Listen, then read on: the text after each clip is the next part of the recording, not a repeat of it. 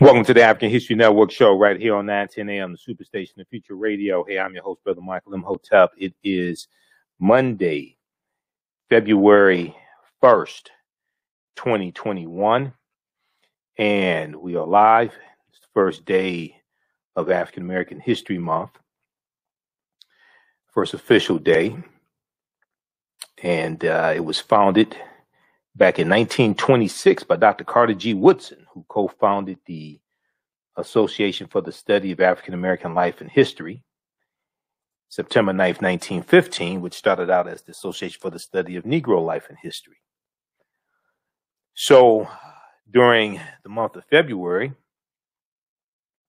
we have programs and celebrations that commemorate and celebrate the history of African Americans, our contributions to the U.S., but also to the world.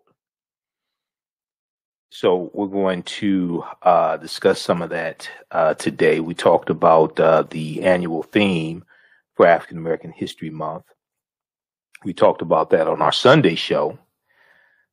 And the annual theme is dealing with the Black family, representation, identity. So we'll talk some more about that today. There's a good article from New Amsterdam News I was reading, the Black family, representation, identity, and diversity. That is the official annual theme for 2021 for African American History Month. So I posted an article earlier today from face-to-faceafrica.com dealing with Sarah Rector. Now, you've heard me talk about Sarah Rector a number of times in the past, and when I do my lecture dealing with great African women in history, the mothers of civilization, Sarah Rector is one of the African women that I talk about. I shared this article. This article has been liked over 5,000 times on our Facebook fan page, The African History Network. Meet Sarah Rector, the 12-year-old who became America's youngest Black millionaire in 1913. Meet Sarah Rector, the 12-year-old who became Black America's youngest millionaire in 1913. Very, very interesting story about Sarah Rector. We're going to talk about that. A very interesting story with her because this ties into the Creek Indians owning African slaves, and this ties into the Black Freedmen's Indian Treaty of 1866, and ties into a lot of history. So we'll talk about Sarah Rector. Then also, and, you know, there were white people jealous of Sarah Rector. She was a millionaire, 12 years old in 1913. Then in 2021, you have white people jealous of Stacey Abrams. Okay. Different day, same story. So you have some Republicans who on Monday, February 1st, 2021, they launched this Stop Stacey campaign. And they fear that Stacey Abrams is going to run for governor in the state of Georgia. Hopefully she will run for governor again. She runs again, she's going to win. But the independent group known as Stop Stacey said they will build a robust state and national fundraising operation targeting Stacey Abrams with opposition research, digital ads, and other media resources, according to Fox News. In the press release, the group described itself as a, quote, a national grassroots organization of engaged conservatives who are committed to protecting our future from Stacey Abrams, her left-wing backers, and their radical, un-American agenda. Now keep in mind, see, I've been talking about how in the great state of Georgia and other states, how Republicans are coming up with these new laws, proposing these new laws to make it harder for people to vote, especially African Americans, because they didn't like the outcome of the 2020 presidential election and the Georgia senatorial election. They didn't like the outcome. Now, look at the hypocrisy with this.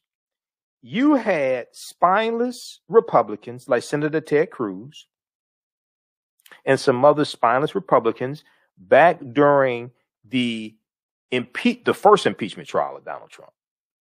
Okay, back in February 2020, who said it's too close to an election.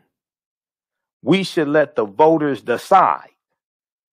We shouldn't impeach Trump. We shouldn't hold this impeachment trial. It's too close to an election. We should let the voters decide. So the voters decided, and they decided to vote Trump out of office. Some of those same spineless Republicans didn't like the outcome, so then they wanted to participate and instigate this insurrection to stop the certification of the Electoral College votes during a joint session of Congress on January 6, 2021, and they were promoting this fake Stop the Steal nonsense. Some of the same Republicans who said, let the voters decide, when they didn't like how the voters decided, then they wanted to overturn the election results.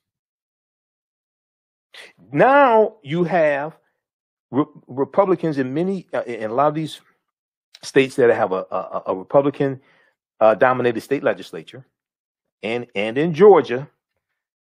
Now what they're trying to do is they're trying to come up with new laws, especially targeting mail-in ballots, to make it harder for people to vote.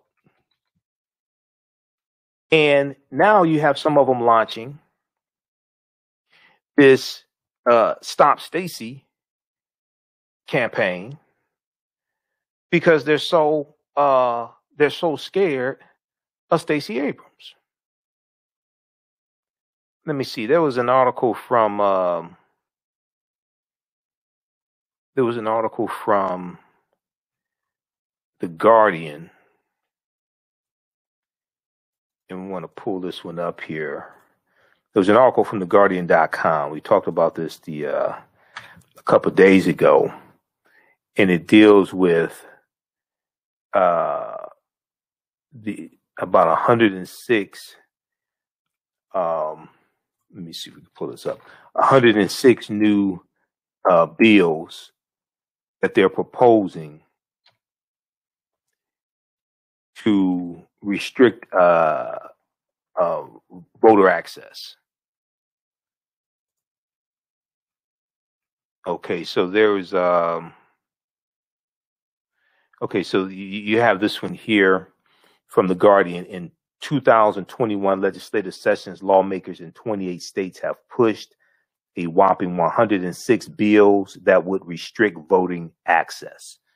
All right, let's see here.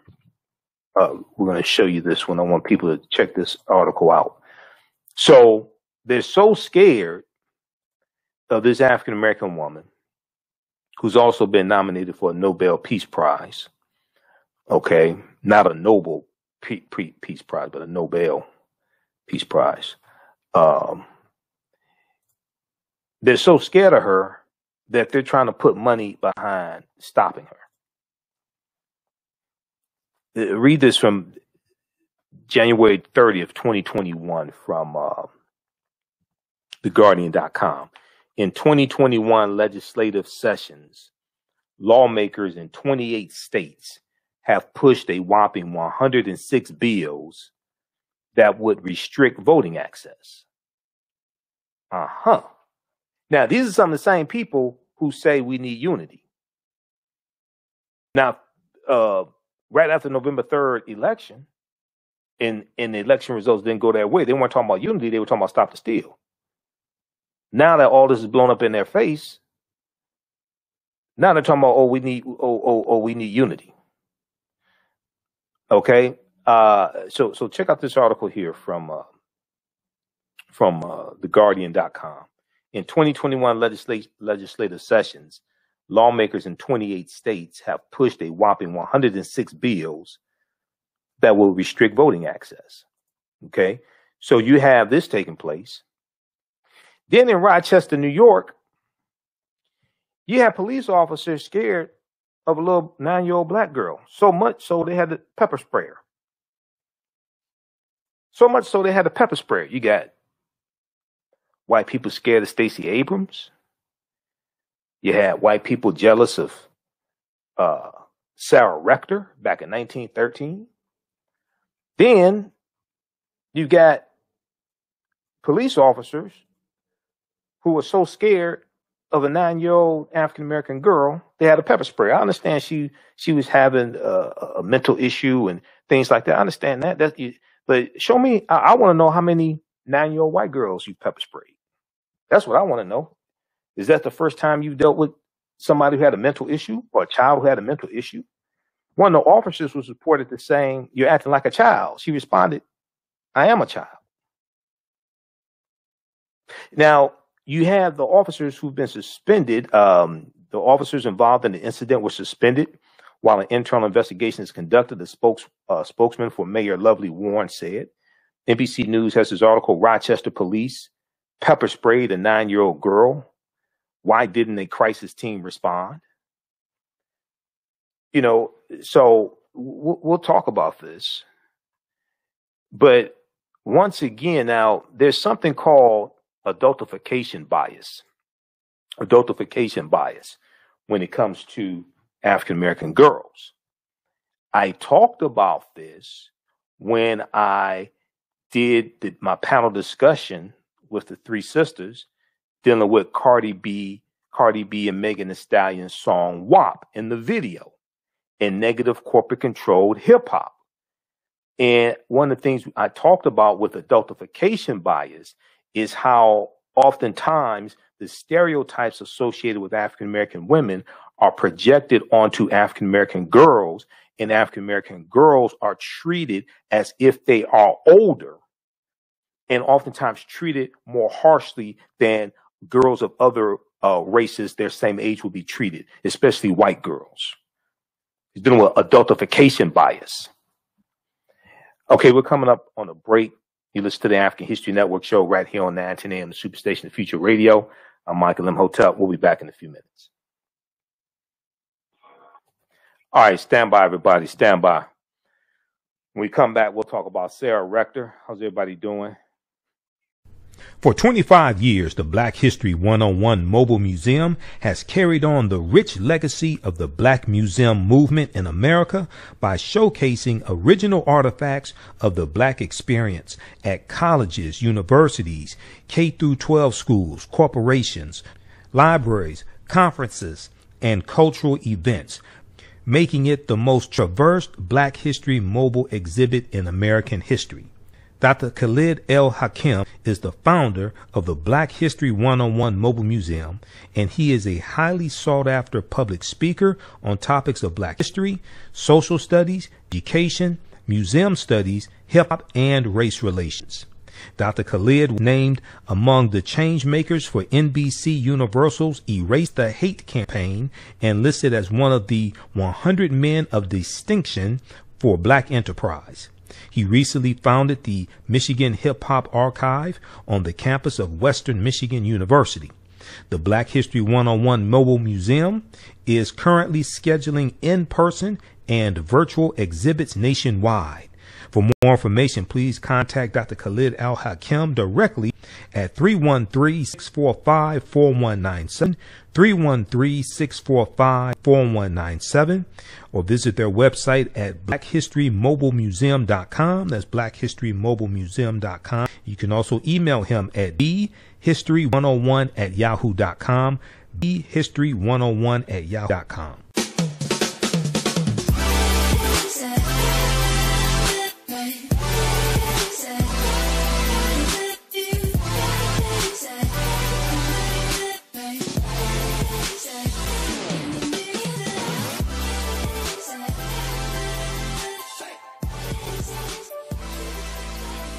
Visit 4glossygirls.com. That's the number 4glossygirls.com, and follow them on Instagram at 4glossygirls.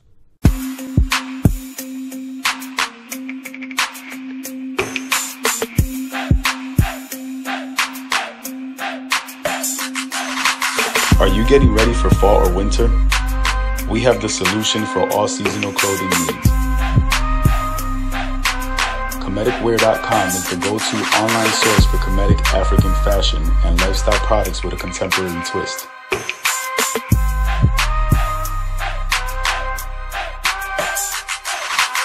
We're committed to offering unique styles reflecting our African heritage.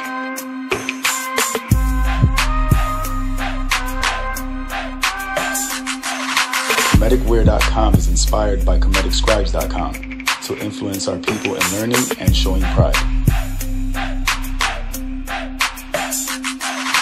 Please visit our website at comedicwear.com.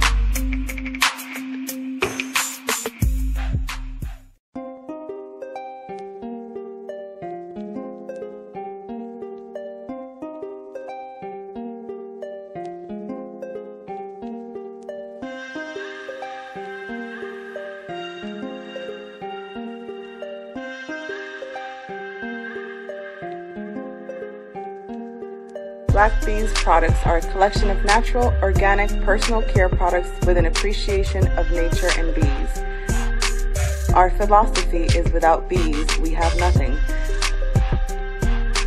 We are honoring our Nile Valley ancestors who understood the importance of bees. Black Bees created a high-quality, natural, organic personal care line that would be affordable to everyone.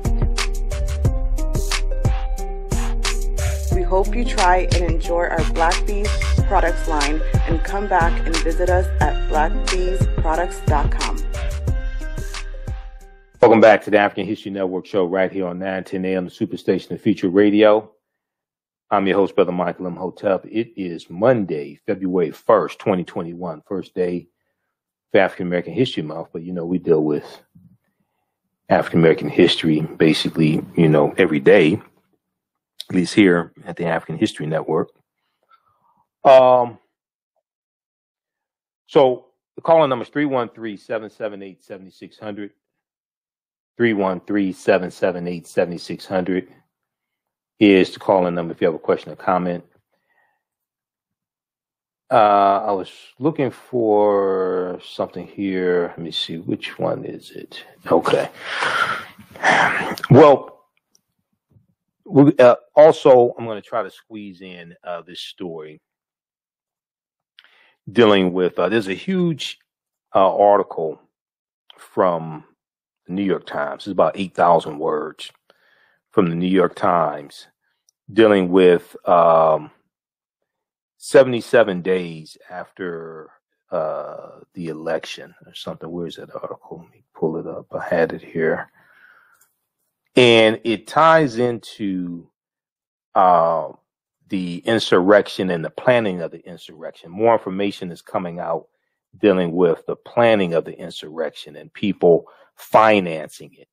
Like the woman that's the heir to the Publix grocery store chain fortune. 77 days, Trump's campaign to subvert the election. This is from a huge article from the New York Times, extensive reporting from the New York Times. And it came out, what day was this? January 30th. It came out Sunday. Yeah, because I read some of it on Sunday. And it's exposing more of the planning surrounding the insurrection attempt to overthrow the government. 77 days, Trump's campaign to subvert the election. Hours after the United States voted, the president, former president Donald Trump, declared the election a fraud, a lie unleashed, a lie that unleashed a movement that would shatter democratic norms and upend the peaceful transfer of power. Okay, so his second impeachment trial is scheduled to start the week of February 8th. He just brought on, after losing about 5 attorneys because they quit, he just brought on 2 other ones. We'll see how long they last. So we're going to talk a little bit about this also. Okay, check out this article here from the New York Times. 77 days, Trump's campaign to subvert the election. All right, now on the African History Network show, we focus on educating, empowering, and inspiring people of African descent throughout the diaspora, because right now it's correct wrong behavior. What you do for yourself, what you do to yourself, and what you allow other people to do to you and get away with is based upon what you think about yourself. What you think about yourself is based upon what you have been taught about yourself. What you've been taught about yourself is based upon everything you've read, heard, and seen about yourself. So when you control the radius of a man or woman's thoughts, you can control the circumference of their actions, because the mind can't do it, teach what it doesn't know. All right. If you'd like this type of information, you can donate to the African History Network, $ TheAHNShow through Cash App, $ TheAHNShow through Cash App, also through PayPal, paypal.me/TheAHNShow, paypal.me/TheAHNShow. All right. I want to get into this story here dealing with Sarah Rector. So I've talked about Sarah Rector a number of times in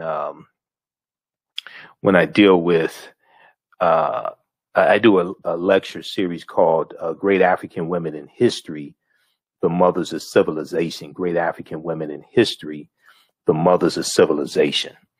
And I deal with different African women from different periods of time of history, antiquity, ancient times, and even some that are still alive today.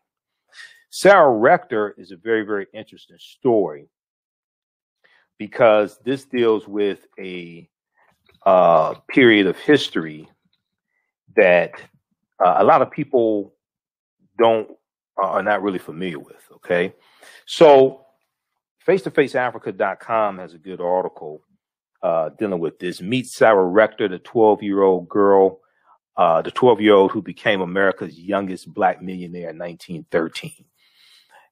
And I'm going to try to pull this article up here. Okay. So Sarah Rector was born in Indian Territory in 1902, March 3rd, 1902. Okay. And let me pull this up here in just a second. March 3rd, 1902, according to sources. She was considered, quote unquote, colored, though not African American. Okay, but she was African American. Her parents were owned by Creek Indians before the Civil War. Her parents were owned by Creek Indians before the Civil War. Then she and some 600 other African American children were enslaved. Okay, and they were entitled to land allotments as the children of enslaved people belonging to the Creek Indian Nation. Okay, belonging to the Creek Indian Nation. So I still come across some people, some people don't know that some Native American nations owned African slaves. The Choctaw, Chickasaw, Creek, Cherokee, and Seminole Indians all owned African slaves. Now, you may have some different branches of those nations, like one of my teachers, Professor James Small, told me that the Red Tail Creek Indians did not own slaves, but you had some other Creek nations, branches, sub-nations that did own African slaves. Okay, so I keep that in mind as well. But what happened was because of the Civil War, and during the Civil War, what are known as the 5 civilized tribes of Native Americans, they all fight on behalf of the South during the Civil War. And they take up arms against the Union because they want to maintain slavery. When they take up arms against the Union, what this does is this violates the treaties they already had with the Union. Prior to the Civil War, these Native American nations they had Indian territories. When they took up arms against the Union, they violated those treaties, And then after the Civil War, those territories are going to be taken back. They're going to be put on Indian reservations. So if we look at this article, it talks about 1866. Now, this history ties into the history of Tulsa, Oklahoma, and Black Wall Street. Because Tulsa, Oklahoma was founded by Creek Indians when they go into Oklahoma during the Trail of Tears, okay? And then they're going to be pushed off their land in southeast United States, the Indian Removal Act of 1830. So they go into Oklahoma on the Trail of Tears, and they take their African slaves with them. So Tulsa, what we know is Tulsa, Oklahoma, is going to be founded somewhere around 1834, 1836. But in 1866, the Creek Nation signed a treaty with the United States government promising to emancipate their 16,000 slaves and incorporate them into their nation as citizens entitled to equal interest in the soil and national funds. 2 decades later, the federally imposed Dawes Allotment Act of 1887 sparked the Dawes Allotment Act of 1887 sparked the beginning of the total assimilation of the Indians of the so-called 5 civilized tribes by forcing them to live on individually owned lots of land instead of communally as they had done for centuries. Okay. So this ties also into the Civil War, the history of slavery, the Dawes Allotment Act of 1887. The Dawes Allotment Act of 1887, what that did was redistributed about 138 million acres of land. And it was supposed to be redistributed between Native Americans and Black Indians, basically. But 2/3 of the land went to white people. All right. Britannica.com, which is the official website of Encyclopedia Britannica, they have a good entry on the Dawes Allotment Act. And I encourage people to check it out. And there's some other sources you can look at also, but this is one that's top of mind. Britannica.com, Dawes Allotment Act, DAWES. All right. And this was named after Senator Henry L. Dawes of Massachusetts. And the Dawes Allotment Act, what it did was the Native Americans who thus received land became U.S. citizens subject to federal local laws. The original supporters of the act were genuinely interested in the welfare of the Native Americans, but there was not enough votes in Congress to pass it until it was amended to provide that any land remaining after the allotment to Native Americans would be available for public sale. Okay. The combined influence of friends of the Native Americans and land speculators assured passage of the act. So it was, and it should tell you, the act also provided that any surplus land may be made available to whites who by 1932 had acquired 2/3 of the 138 million acres Native Americans had held in 1887. Okay, so this is redistributing about 138 million acres of land. And what happened was you had white people who found out about this redistribution of land. And to get this land, the Native Americans had to anglicize their names. They had to take on white names or English names, anglicize their names. So white people found out about this. So they were paying $5 to have their names added to the Dawes rolls. Okay, so they could get that land also.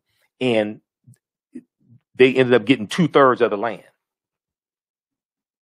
Go research the Dawes rolls and the Dawes Allotment Act of 1887. This was a massive land giveaway that African Americans are largely going to be shut out of once again, just like the Homestead Act of 1862 and the Southern Homestead Act of 1866. All right, so check this out at Britannica.com. Dawes General Allotment Act of 1887.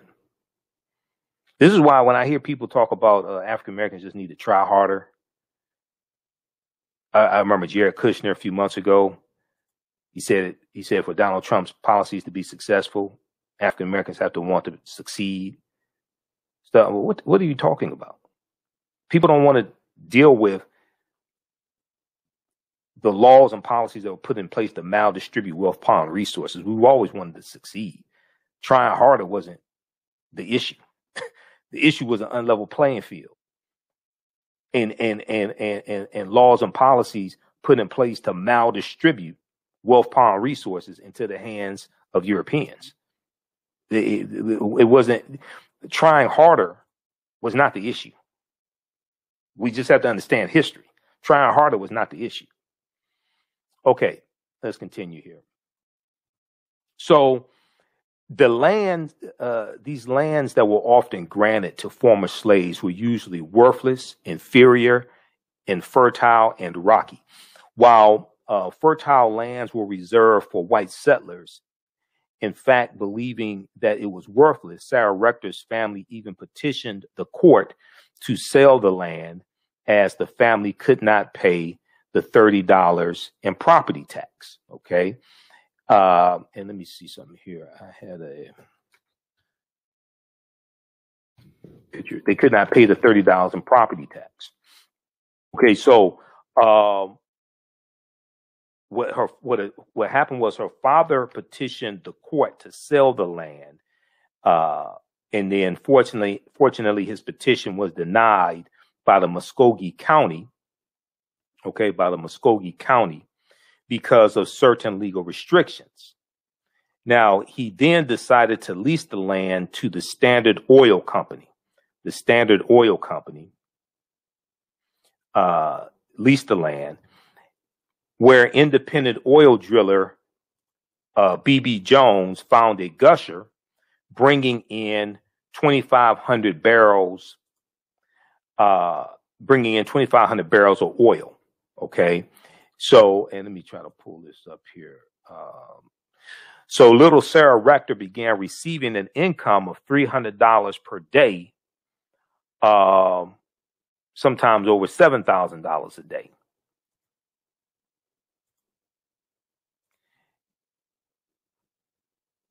So this development came as a surprise to everyone, especially the U.S. government.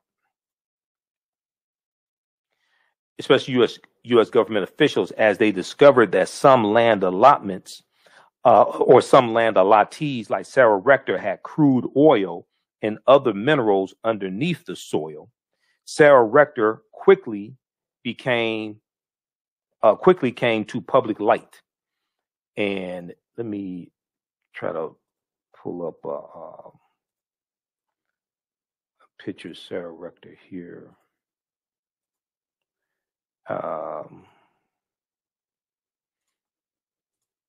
Let me see, there's one here in the article I'll show you. So she became, there were numerous articles written about Sarah Rector, numerous stories written about her. She was known as the richest, they actually called her Afro-American. She was known as the richest Afro-American girl.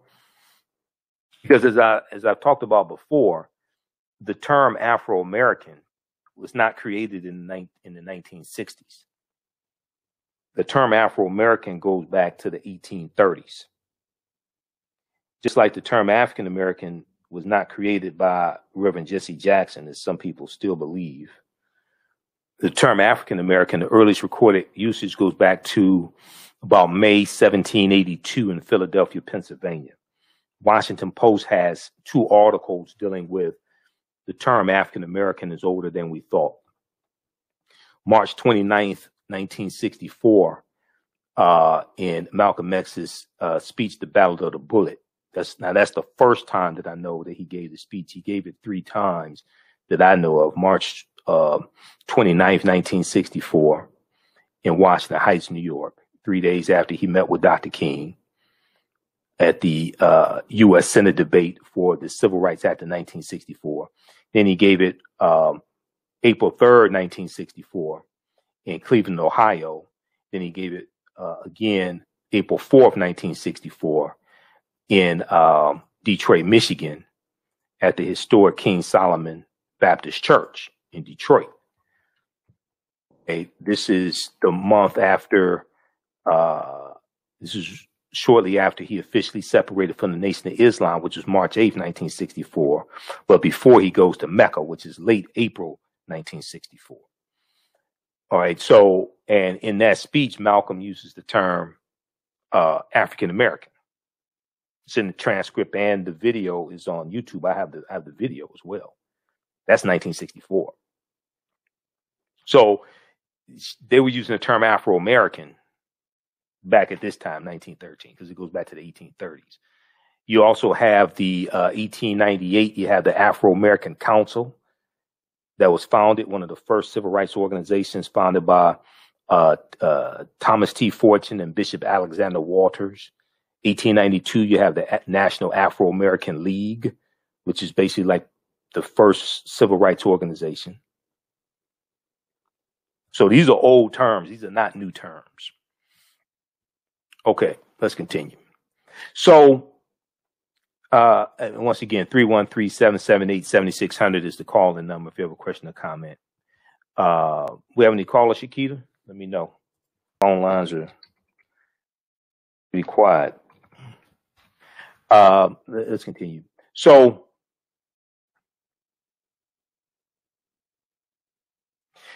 she's written about a lot in newspapers. She had so much money that white people wanted to reclassify her as actually being white. That's a whole nother story. Seriously, she had so much money, white people wanted to reclassify her as being white, as they did some Native Americans. Some Native Americans were classified as white. So this development came as a surprise to everyone, especially the U.S. government officials, as they discovered that some land allottees like Sarah Rector had crude oil and other minerals underneath the soil. Rector quickly came to public light. Local newspapers, the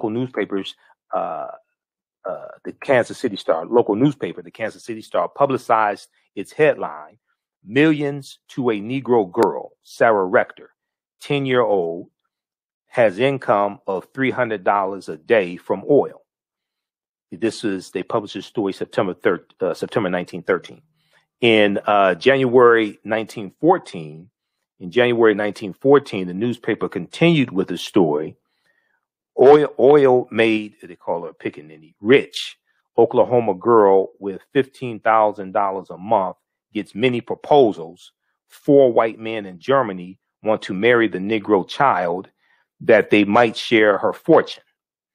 The Savannah Tribune also wrote, oil well produces neat income, Negro girls $112,000 a year. So you're going to have these stories written about Sarah Rector. All right. She becomes known throughout the country. And she's like the richest Afro-American girl. Now, according to records, Sarah Rector's guardianship switched from her parents to a white man named T.J. Porter. T.J. Porter. She also received numerous requests for loans, money gifts, and even marriage proposals from Germans. The Oklahoma legislature also shockingly declared her to be a white person due to her wealth. I've read articles dealing with this, how, and I don't have time to get into it now, but I've read articles dealing with this, how they wanted to reclassify her as white. Okay. So it's, I guess it's something like, okay, so she has so much money. We can't let this Negro Afro-American girl have this much money and still be Negro and Afro-American. So we have to change her identity to be white. So we have to claim her. Okay. We don't want African Americans to claim her. We don't want black people to claim her. She has so much money, she can't possibly still be Negro. So we're going to have to claim her.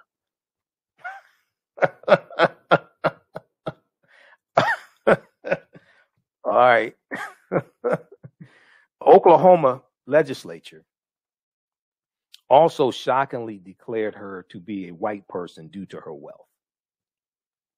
Now, I understand, because I know there's some people saying, oh, well, Black's Law Dictionary and treaties and all this stuff. I understand the classification of white. I've dealt with that before. But she wasn't white. They didn't classify her as white before she had the money. I understand black is a legal status, white is a legal status. I understand people immigrating from North Africa are classified as white, like Mustafa Hefni in 1978. I've done lectures on all that. I know all that.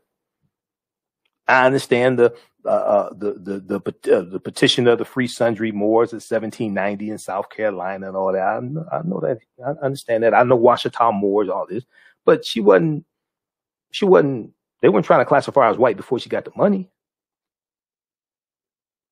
Only thing that changed was her bank account. They weren't trying to classify her as white before she got the money. She was already part of the Creek Indian Nation before the Gusher was discovered, before she got the money. So why you want to classify her as white now?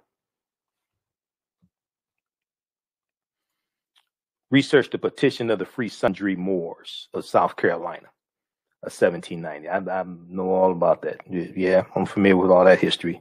But why they want to classify her as white when she got some money? See, that's the question we should ask. So once she turned 18, she left Tuskegee and moved to Kansas City, Missouri, with her family into what is known as the Rector Mansion. Sources say she was a millionaire by then, owning stocks and bonds, a boarding house, a bakery, and the Busy Bee Cafe in Muskogee, Oklahoma, as well as 2,000 acres of prime river bottomland. But press soon turned from the novelty of her riches to reports of legal and financial woes, including mismanagement. America's youngest millionaire died at age 65 on July 22nd, 1967 in Missouri, leaving behind 3 sons. Sources say her wealth was diminished, but she still had some working oil wells and real estate holdings. Okay. So there's also an article from blackpast.org. Okay. Check that out. For the sake of time, I don't have time to get deep into this. But there's also an article from blackpast.org that talks about Sarah Rector, and it talks about the Dawes Allotment Act as well. Now, Oklahoma gets statehood in 1907. This is why Bass Reeves, the African American lawman who is believed the character of the Lone Ranger is based upon. This is why Bass Reeves had to retire because of segregation when Oklahoma became a state in the Union in 1907. He was a deputy sheriff and arrested like 3,000 criminals. And when Oklahoma prior to Oklahoma becoming a state in the Union, it was a U.S. territory. When it became a state in the Union in 1907, he had to retire because of segregation. But in the article from blackpast.org, it talks about how when Oklahoma statehood became imminent in 1907, the Dawes Allotment Act divided Creek lands among the Creeks and their former slaves. Okay. Now, this is something that Dr. Claude Anderson has been talking about for years. Dr. Claude Anderson is one of my teachers. I've interviewed him a number of times. We have private conversations that will stay private also. But he's been talking about the Dawes Allotment Act and trying to get this enforced for years because a few years ago, he said that he had identified about 200,000 black people who would qualify who because of their ancestry, and they were descendants of former slaves, the black freedmen who were became part of those Native American nations. We got pushed out of those treaties in 1941. Okay, we got pushed out of those treaties in 1941. So these laws are still on the books today, and they're being enforced for the 5 civilized tribes of Native Americans. But a lot of African Americans don't know about this, and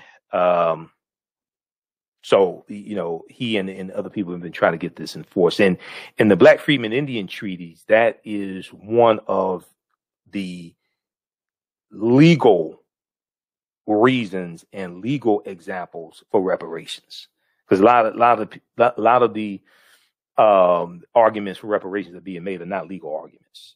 They're emotional arguments. Okay, this is the Black Freedmen Indian treaties of 1866. That's a legal argument for reparations. But so check that one out as well. Okay, and then it goes on to say lands granted to former slaves were usually the rocky lands of poor agricultural quality. Sarah Rector's allotment of 160 acres was valued at $556.50. And I'm trying to pull this up from blackpast.org also. Okay, so all this ties into history. This ties into treaties. This ties into the history of slavery, Civil War, Reconstruction. All this ties into history. Let's see. Okay. So a lot of this is redundant. Now, national African American leaders such as Booker T. Washington and W.E.B. Du Bois became concerned about Sarah Rector's. They became concerned about Sarah Rector's welfare.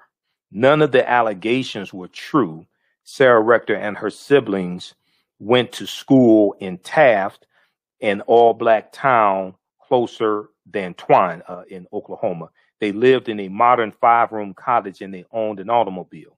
That same year, Sarah Rector enrolled in the Children's House, a boarding school for teenagers at Tuskegee Institute in Alabama.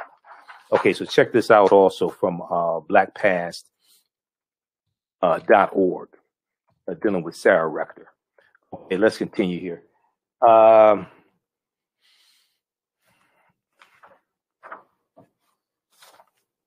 right. So that's a little known history fact right there, dealing with Sarah Rector. And it ties now. So, and then it ties to the history of Black Wall Street, because, like I said, Tulsa, Oklahoma, where Black Wall Street was, the business district, which began at the intersection of Greenwood, Archer, and Pine. This is believed where the Gap Band gets their name from, because the Gap Band is from Tulsa, Oklahoma, GAP, Gap. The word Tulsa comes from the Creek Indian word Tallahassee. That's where the word Tulsa comes from. So in Tulsa, Oklahoma, and even in the community where African Americans live, North Tulsa, they had a small African American population there as well. It wasn't 100% black. They had a small they had a small Native American population. All right. Read the book from Hannibal B. Johnson, Black Wall Street, From Riot to Renaissance in Tulsa's Historic Greenwood District. This is probably the best book dealing with the history of Black Wall Street. Black Wall Street, From Riot to Renaissance in Tulsa's Historic Greenwood District. I also have a 2-hour lecture that I've done dealing with the history of Black Wall Street. It's available at our website, AfricanHistoryNetwork.com. Okay, so I want to go to this clip here before we get out of here, Shakita. We got a couple minutes left. This is from MSNBC, switching gears here. This ties into the article from the New York Times. New reporting shows the careful coordination of the Capitol attack. This is from Deadline White House, February 1st, 2021. Let's go to this clip, Shakita. Because You know all those cats that I just played on that reel spreading their disinformation. The thing that strikes me is, one, they knew at the time that what they were saying was untrue. They were saying it to placate Donald Trump. And two, it's now evidence against all of them, whether criminal or in the trial, but evidence that their words cause death and destruction. Yeah, that's the part that they can't walk away from. You can, right, talk about unity and dance around a lot of noise, but the reality of it is, we listened to you for the run-up of this election. We listened to you on Election Day. We heard what you said after the election about it being stolen. So yeah, this is Exhibit A against all of them for contributing to what happened on January 6th. You cannot walk that back. And so I think, all right, pause it right there. The smart political thing to do in the face of all. Pause right there. Okay, we'll play this again tomorrow night. All right, those watching on our Facebook fan page, The African History Network, and our YouTube channel, Michael Imhotep, keep watching. We're going to keep broadcasting. We're out of time here on 9:10 a.m. the Superstation WFDF. We'll be back tomorrow night. Remember, right now it's correct wrong behavior. It's not over till we win. Stay tuned for Pastor Greg Davis. We'll talk to you tomorrow night. Peace.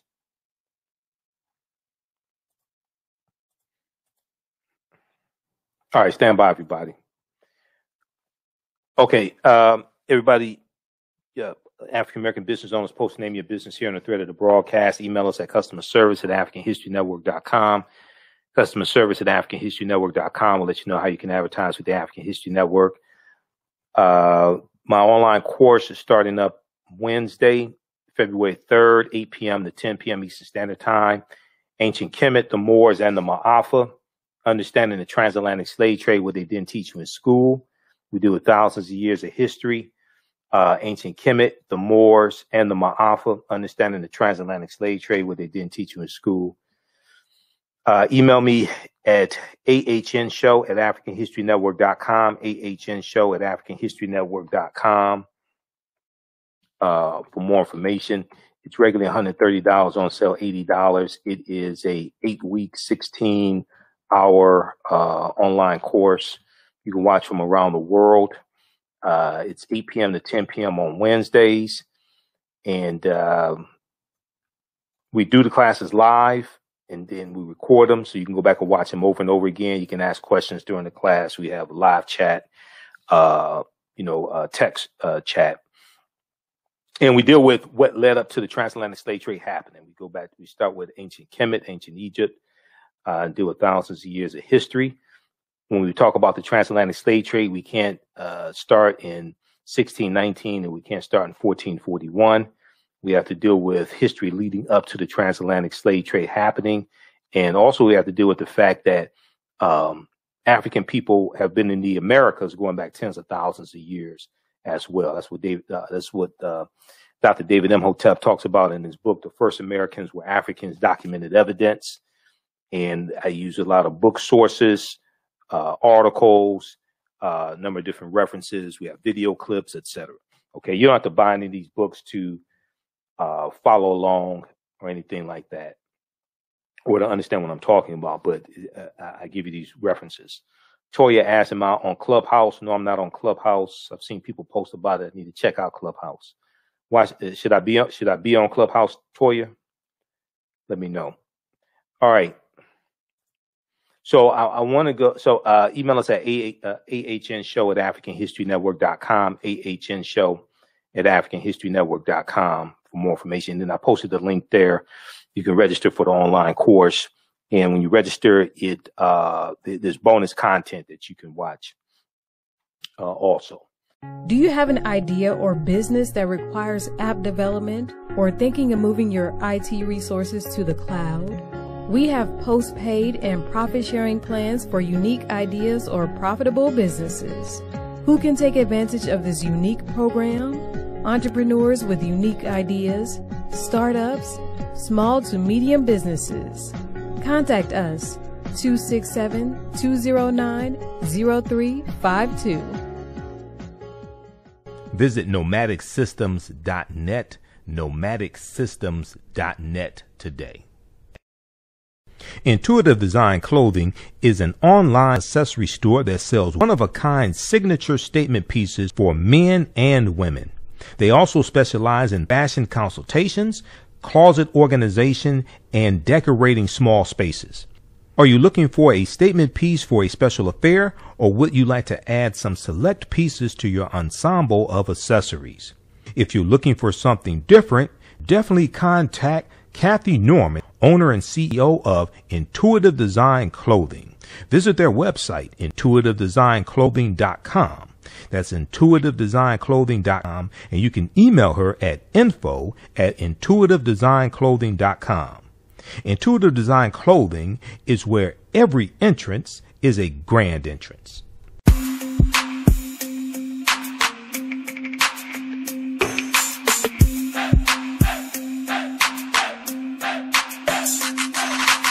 Are you getting ready for fall or winter? We have the solution for all seasonal clothing needs. Comedicwear.com is the go-to online source for comedic African fashion and lifestyle products with a contemporary twist.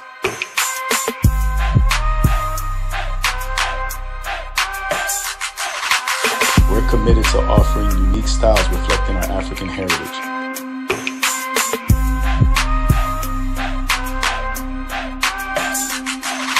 Comedicwear.com is inspired by ComedicScribes.com to influence our people in learning and showing pride.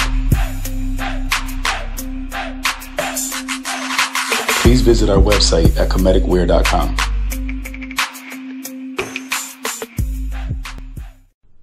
Soul Natural Beauty Products offers organic, plant-based skin and hair care products that will rejuvenate skin and naturally grow and thicken hair. Their whipped shea butter can heal or restore damaged skin cells to prevent hyperpigmentation and skin breakouts. All products are made with organic plant-based ingredients. Their maximum hair growth oil is fortified with organic herbal extracts and undeniably proves that Mother Nature knows best.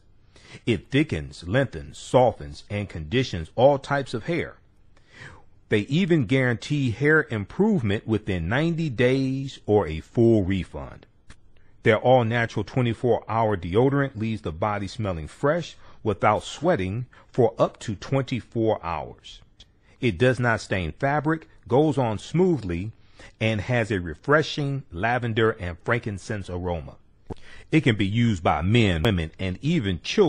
Place your order today at soulnaturalbeautyproducts.com. That's soulnaturalbeautyproducts.com, and follow them on Facebook at Soul Natural Beauty Products.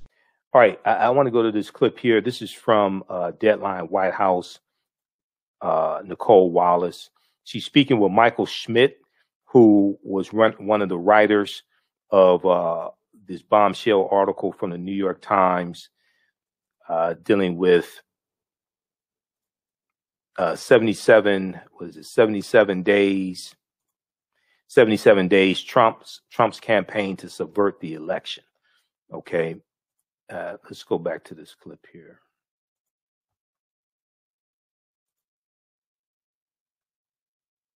Just a second here.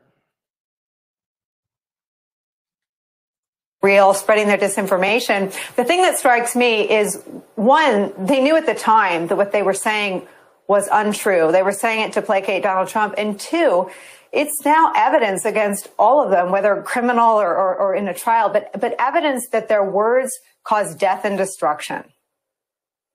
Yeah, that's the part that they can't walk away from.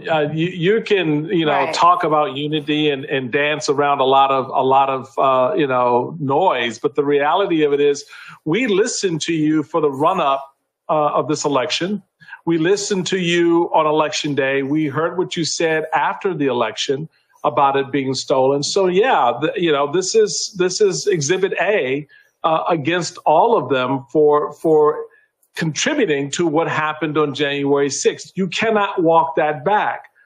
And so I think, the smart political thing to do in the face of all of this, which we know they won't, is to say, my bad, we got that wrong. We were wrong about this. But yet, and still, they're still engaged in it.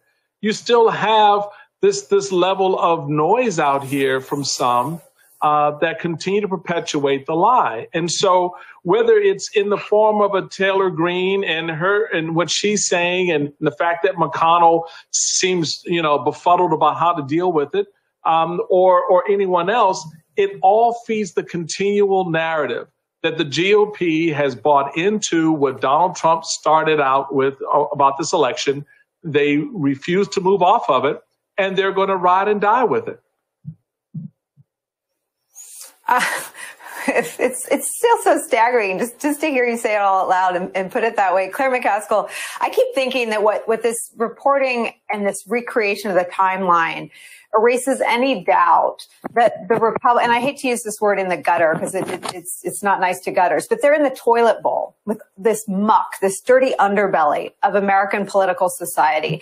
And when you look at where the investigation's going and where the arrests are, they are arresting members of the Proud Boys. They are moving toward investigating and perhaps charging the conspiracy and perhaps more serious charges of sedition. So the people that were listening are the people that stormed the Capitol raising Trump flags. It erases any doubt about where the conversation was between. It was between Republicans and the president and white supremacists, Proud Boys on the other side who carried out the crime that they thought they were directed to carry out. Mitch McConnell made a cool calculation in the days after the election. Mm-hmm. He knew what Donald Trump was going to try to do. He knew it was wrong. He knew it was a lie. But he was trying to hold power in the Senate. Everything he did in those 77 days was all about, up until the Georgia runoff election, was all about winning those Senate seats in Georgia. He thought he was in a boxed canyon. And he thought if he placated Trump, Trump would do what they needed him to do to promote those candidates in Georgia and get them across the finish line. Of course, Trump didn't care ultimately about that. All he cared about was himself.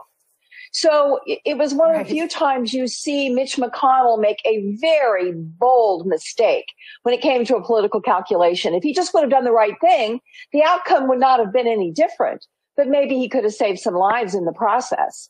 They were all just looking the other way, hoping it would go away. Mm-hmm. Yeah, Mike, that's some of the most stunning part of the new reporting is this window into what Claire just described quite accurately, Mitch McConnell's calculations and his staff trying to sort of hold the line on those two Senate runoffs. That backfired spectacularly, and McConnell lost control of his caucus anyway. There was a notion amongst top Republicans and aides to the president and people who were working on his legal team that at some point, the president was going to give up and that he wasn't going to take this far. Now, I find that a bit surprising because I think that if you looked at the president's pattern of behavior throughout his 4 years in office, to see that he would question an election to the ends of the earth was not surprising, at least to me. But that seems to have been a theme, that they thought that the norms were going to kick in. They thought that the president was going to act like a typical president who has lost an election. And that just never happened. And as we wrote in this piece, almost 8,000 words, anchored by our colleague, Jim Rutenberg, the events build on themselves from the middle of November with the early allegations about Dominion, the specious claims about foreign interference in the voting systems and all the gobbledygook from Giuliani. They build and build and build on each other until that final chapter, that bookend being January 6th, the incident that happens at the Capitol as the election is being certified. And you see how the president cooked up these doubts and feelings amongst his base, and the result being obviously this, ugly insurrection. Okay, so that was from MSNBC. That's from Deadline White House. Nicole Wallace, February 1st, 2021. So check out that clip. We're going to post the link here.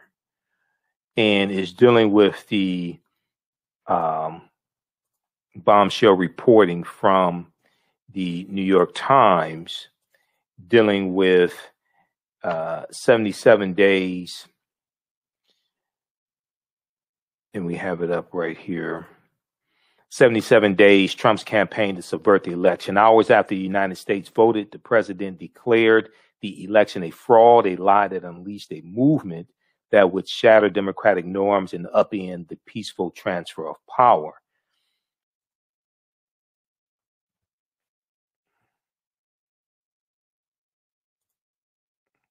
So very quickly here, if we look at this article, by Thursday, the 12th of November, Donald Trump's election lawyers were concluding that the reality he faced was the inverse of the narrative he was promoting in his comments and on Twitter.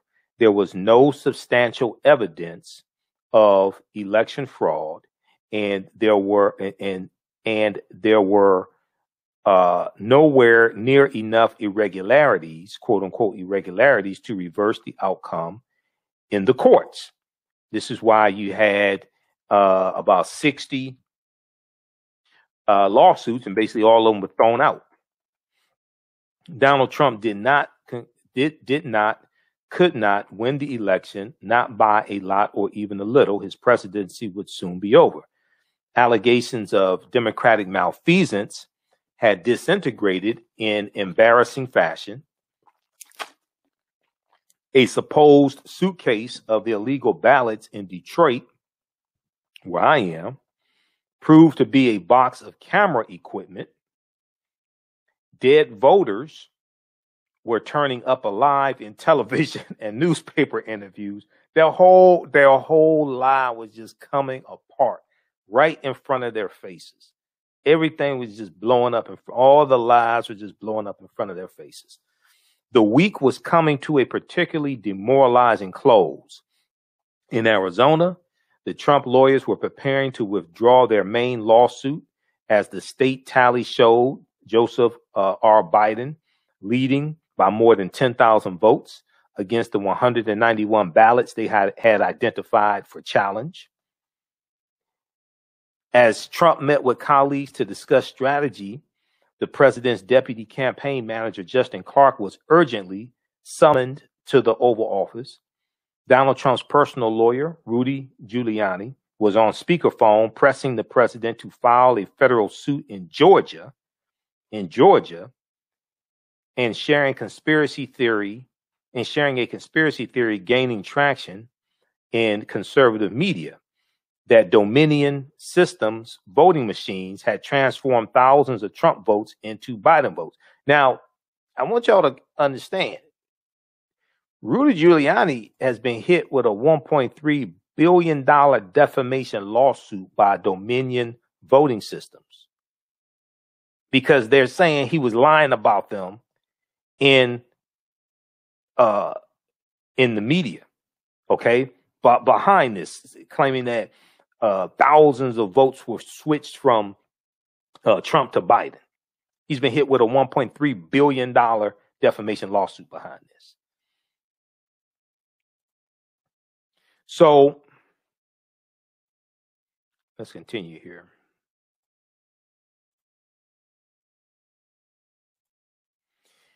So Mr. Clark warned that the lawsuit Rudy Giuliani had in mind would be dismissed on procedural grounds, and the state audit was barreling toward a conclusion that the Dominion machines had operated without interference or foul play. Rudy Giuliani called Mr. Clark a liar, according to people with direct knowledge of the exchange. Mr. Clark called Rudy Giuliani something much worse.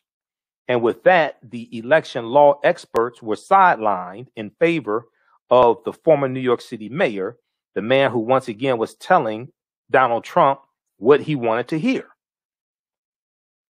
Thursday, the 12th, was the day Donald Trump's flimsy long shot legal effort to reverse his election loss turned into something else entirely. An extra legal campaign to subvert the election rooted in a lie so convincing to some of his most devoted followers that it made the deadly January 6th assault on the Capitol almost inevitable. That it made the deadly January 6th assault on the U.S. Capitol almost inevitable. Weeks later, Donald Trump is the former president. In coming days, a presidential transition like no other will be dissected when he stands trial in the U.S. Senate on an impeachment charge of incitement of insurrection. Yet his lies of an election stolen by corrupt and evil forces lives on in a divided America. A New York Times examination of the 77 democracy-bending days between election and inauguration January 20th, election November 3rd, shows how the conspiratorial belief rife in a country ravaged by pandemic, a lie that Donald Trump had been grooming for years, finally overwhelmed the Republican Party, and as break after break fell away, was propelled forward by new and more radical lawyers, political organizers, financiers, and the surround sound right-wing media. In the aftermath of that broken afternoon at the U.S. Capitol, a picture has emerged of entropic forces coming together on Trump's behalf in an ad hoc yet calamitous crash of rage and denial. But interviews with central players and documents including previously unreported emails, videos, and social media posts scattered across the web tell a more encompassing story of a more coordinated campaign. A more encompassing story of a more coordinated campaign. So I guess they've been listening to John Witherspoon. You've got to coordinate. I guess that's where they got that from. I don't know. Read the rest of that article.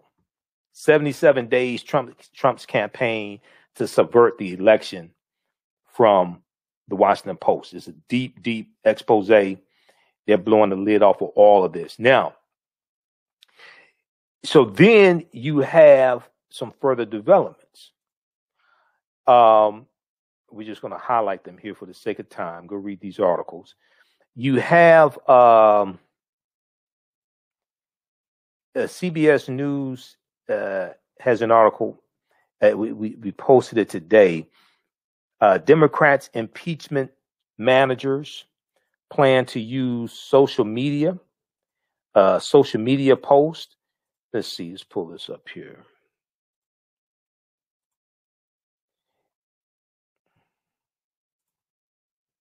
Democrats' impeachment managers plan to use social media posts from Capitol assault in case against Trump. Because all the evidence is right there. Well, most of it. Most of the evidence is right there. They recorded it. They recorded themselves. Hi, Mom. I'm trying to overthrow the government. I'll be home for dinner. House impeachment managers plan. Now, this article is from February 1st, 2021. House impeachment managers plan to use social media video from the January 6th attack on the U.S. Capitol in their presentation during former Donald Trump's Senate trial, his impeachment trial, to help demonstrate why they believe the former president should be, and let's see this, let's see how big we can get this, why the former president should be convicted according to a source familiar with planning for the trial. Donald Trump's response to the article of impeachment is due on Tuesday, February 2nd. Also due on Tuesday is the House's pretrial briefs, where they will lay out much of their arguments against Trump. Trump's pretrial briefs will be presented on February 8th. The trial is set to begin on February 9th. Okay, check out the rest of this. Okay, check out the rest of this article here from CBS News, CBSNews.com. Democrats' impeachment managers plan to use social media posts from Capitol assault in case against Trump, because there's so much evidence right out there. They recorded it, dumbasses. I mean, my favorite type of white supremacist is a dumbass white supremacist. They recorded themselves. doing all that stuff. So, and then they posted on social media. The evidence is there. Okay. the evidence is right there. You can't say this wasn't you. All right. So then also you got Representative Marjorie Taylor Greene, this idiotic conspiracy theory QAnon lady from Georgia. All these crazy ass people in Georgia. They're trying to make it harder for African Americans to vote. Okay. They're going after Stacey Abrams. And you got crazy QAnon conspiracy theorists. Also, all this, all this nonsense going on in Georgia. So speaking of nonsense, Moscow Mitch McConnell, he said, cancer for the Republican Party. Cancer for the Republican Party. McConnell condemns, quote unquote, loony lies and sweep at Marjorie Taylor Greene. Somebody who suggested that horrifying school shootings were pre-staged is not living in reality. This is what Mitch McConnell said. This is what Mitch McConnell said. He said, yeah, but hold on. You put up with Trump so you can get your conservative judges confirmed. You put up with Trump so you can get your conservative judges confirmed. You pushed through 225 conservative judges in the 3 years to get them confirmed. So this is the Grim Reaper. See, I think the Grim Reaper made a deal with the devil, and he's realizing that it wasn't always cracked up to be. But loony lies and conspiracy theories are cancer for the Republican Party and our country. Moscow Mitch McConnell, Senate Minority Leader, said Monday after questions about Representative Marjorie Taylor Greene. Quote, somebody who suggested that perhaps no airplane hit the Pentagon on 9/11, that horrifying school shootings were pre-staged, and that the Clintons crashed JFK Jr.'s airplane is not living in reality. Okay, read the rest of this article here also. All right, so then you have this taking place, right? But then Donald Trump was having problems trying to get some new attorneys. Now, in this first impeachment trial, and the fact that you have to say first impeachment trial for a president, implying that there's a second impeachment trial, I mean, that's just horrific right there. That's never happened before. That's how horrible of a president he was. But you had all these people that wanted to be Trump's president. They want to come to defend him, things like that. It's not the case now. If we look at this from CNN, he had 5 attorneys that left over the weekend, over the past few days.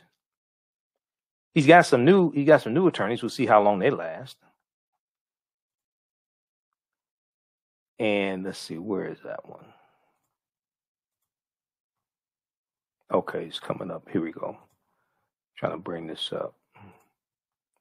So he's got some new attorneys, and we'll see how long they last. Now, the sticking point is that beyond the attorneys arguing that it's unconstitutional for the impeachment trial to take place because Trump has already left office, and you can't remove him from office because he's already left office.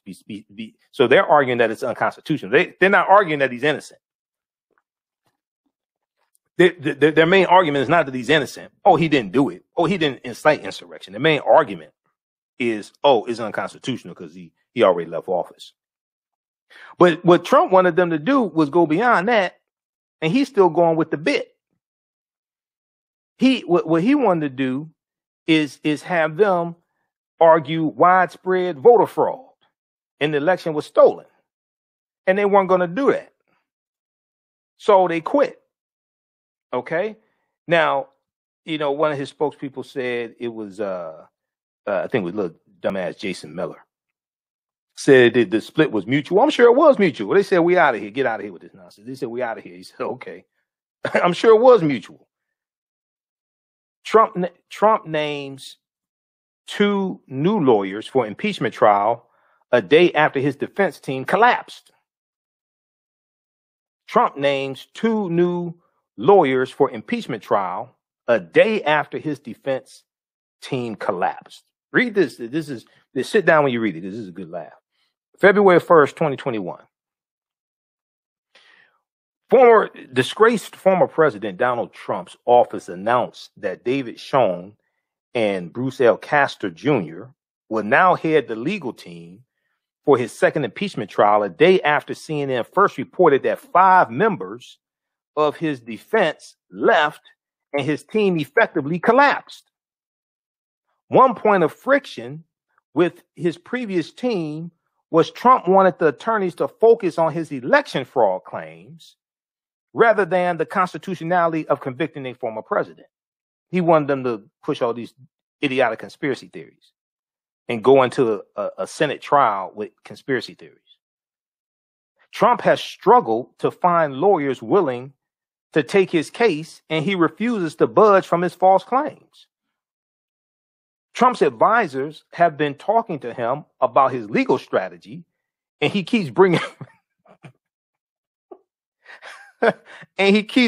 up election fraud for his defense, while they have repeatedly tried to steer him away from that, according to a source familiar with those discussions. He's got a head full of mush. They've been trying to make legal arguments, and he's got a head full of mush throwing out all these dumbass conspiracy theories. This was the guy who was in the White House. This is who these Republicans voted for in 2016. This is who they wanted. He was supposed to lead them to the promised land. Okay, so it's unclear whether Schoen and Castor will go along with Trump's wants.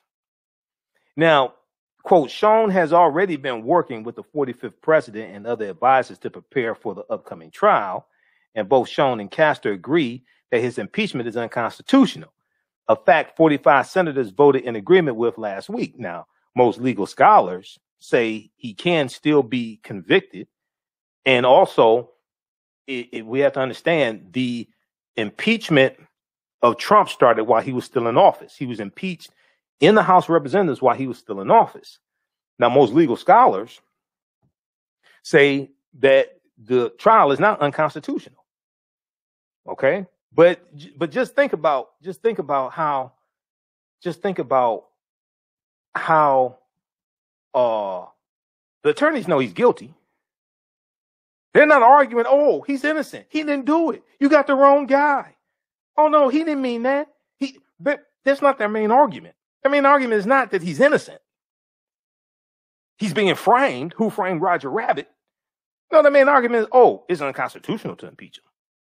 He's already left office. I'm waiting for them to say my client is 100% innocent. These charges are these are trumped up charges. Okay, no pun intended. These are trumped up charges. He's totally innocent. He didn't do it. You're lying. That's not what they're saying. They're saying, oh, this trial is unconstitutional. When is Trump giving a damn about the Constitution? That's what I want to know. All right, so read the rest of this article. Yeah, we'll see how long they last. Also, hopefully Trump will pay them. You know, we'll see how long they last, and hopefully Trump will pay them as well. Okay, now, at the beginning of the show, we talked about, we talked about Stacey Abrams. And, you know, I've been covering how Republicans are proposing new election laws and trying to make it harder for people to vote, especially African Americans.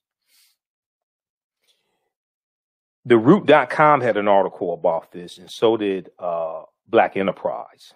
I'm going to pull up this article from Black Enterprise. And, you know, once again, so we see the police in Rochester, New York, scared of a 9-year-old African American girl, so they had a pepper sprayer. We saw white people, 1912, 1913, scared of, were afraid of, they were jealous of Sarah Rector, African American girl, and she's richest African American girl in the country. We see that, and then we see Republicans scared of big bad Stacey Abrams. So much so that they've launched a Stop Stacey campaign. And sometimes I sit back and I look at these people and I wonder if they're playing with a full deck.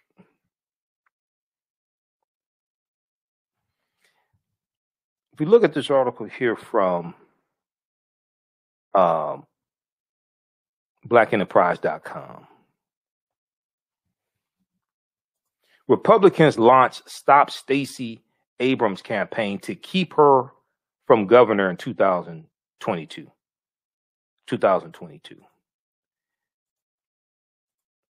So I thought they would. Now, I noticed that in their statement here, they didn't talk about how good their policies are going to be for African Americans. That's just something that I noticed. Okay, so you're running a campaign to stop her, but you're not really telling African Americans why they should vote for you or vote for your candidate. But I don't even think they have a candidate right now. So this is from February 1st, 2021.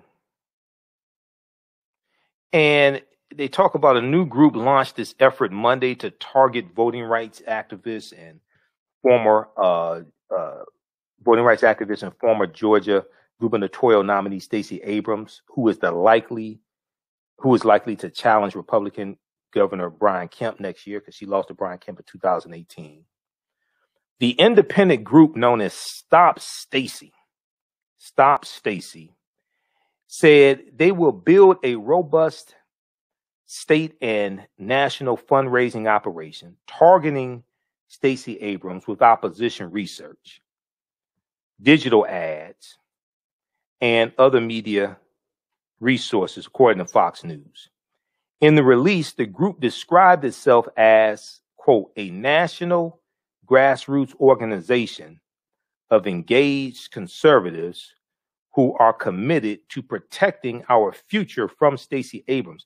Stacey Abrams is such a threat that Stacey Abrams is a threat to the American way of life. They're like she's the black boogie woman or something. A national grassroots organization of engaged conservatives who are committed to protecting our future from Stacey Abrams, her left-wing backers, and their radical un-American agenda. What's the un-American agenda? What's the un-American agenda? Racial justice? Equal rights? What's the un-American agenda? Fight for 15? What's the un-American agenda? I'm trying to figure this out. Quote, after losing the White House in United States Senate in 2020, grassroots Republicans across Georgia and America are standing together to stop radical Stacey Abrams. Now, remember in that little phone call the traitor-in-chief Donald Trump had with Georgia's Secretary of State Brad Raffensperger and Raffensperger's staff.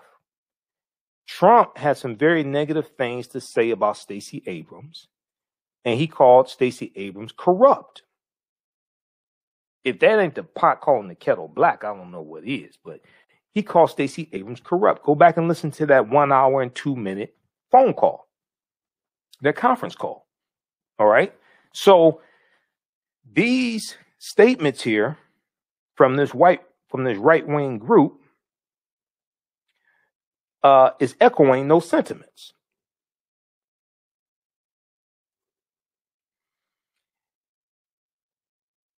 Grassroots Republicans across Georgia and America are standing together together to stop radical Stacey Abrams. Stacey Abrams is, I mean,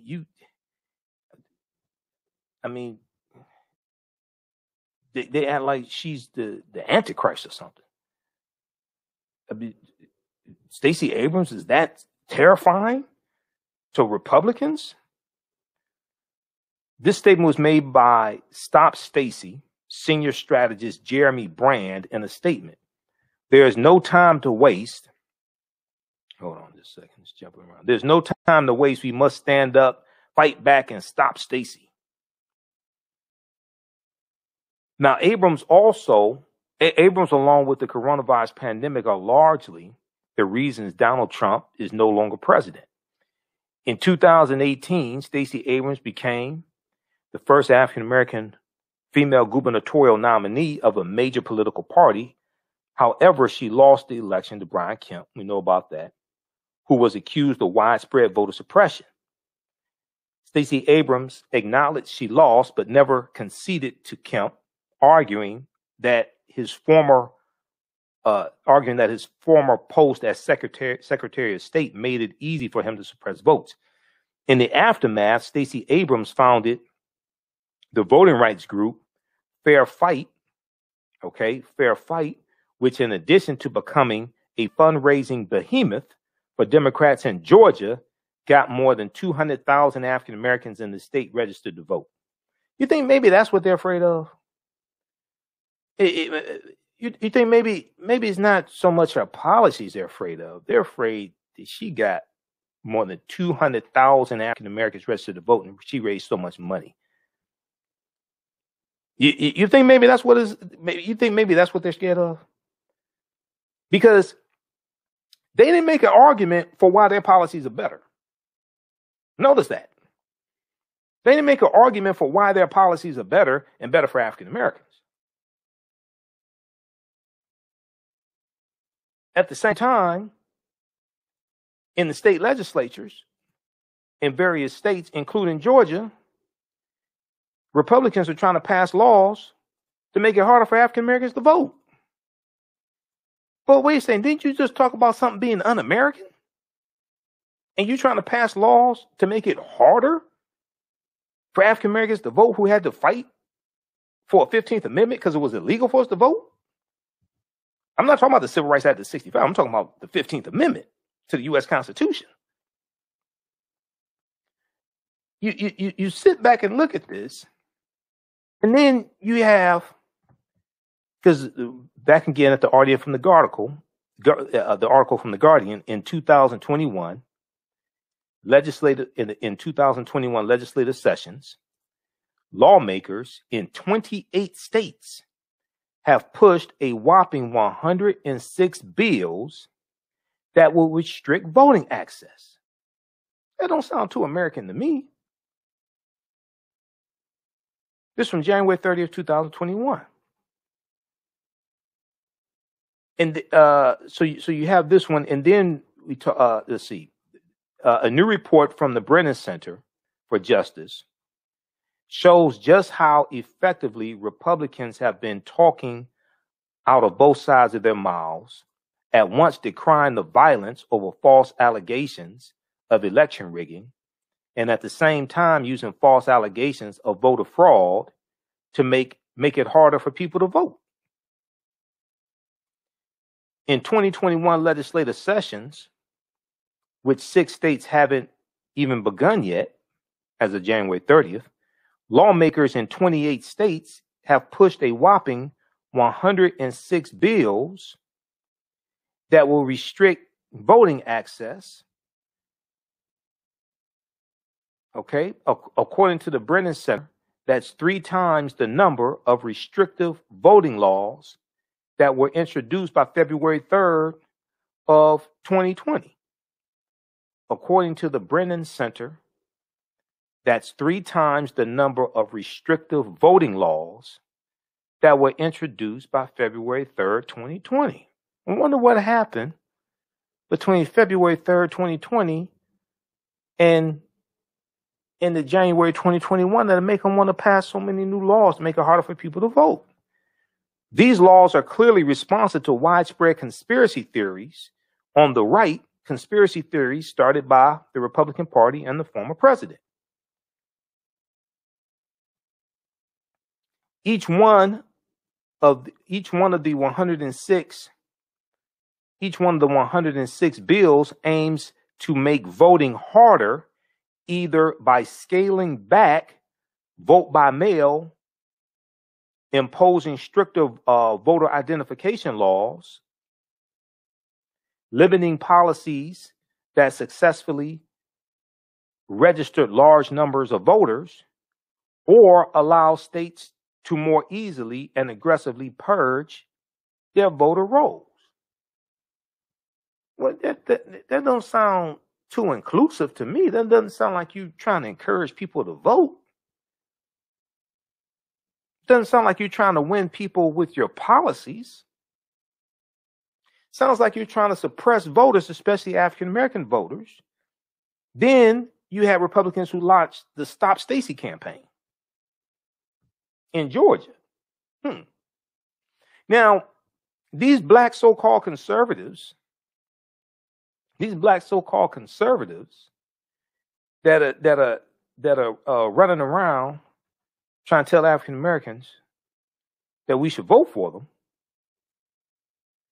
are they going to speak out against this? They're going to denounce this at all? Are they going to speak out against this? They're going to denounce this at all? That's what I want to know.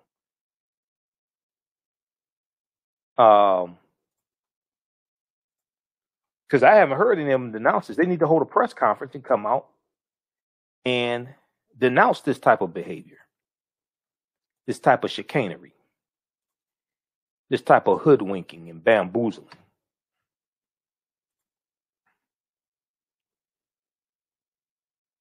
So check out those articles. And I'm waiting for a press conference. Angela K. Stanton and F. Lee Francis and Candace Owens and James C. Harris and Terrence Williams, Bruce Lavelle, Pastor Darrell Scott, Alveda King, Diamond and Silk. I'm waiting for them to hold a collective press conference and denounce what their party's doing. But while I wait on that, let's talk about this story here out of Rochester, New York. How's everybody doing? I think this is the last story. So a lot of people have been talking about this. And Rochester police pepper sprayed a 9-year-old African-American girl. And yes, she was having, mental issues, things like that. I want to go to the story here from NBC News. Let's look at this article from NBC News. The officers have been suspended.